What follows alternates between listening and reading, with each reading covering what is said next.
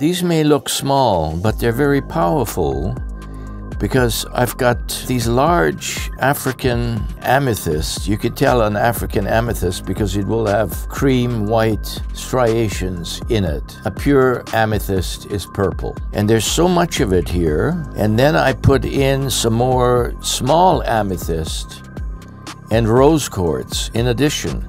So when that hardens on the bottom, then I begin with the metal. I've got aluminum, I've got brass, I've got steel, and in that I put shungite and hematite and black onyx and my proprietary stuff mixed in with the resin and the metals. It doesn't matter as long as you have metal of some kind. The metal is the repulsion force, the resin is the attractive force, which creates chaotic energy.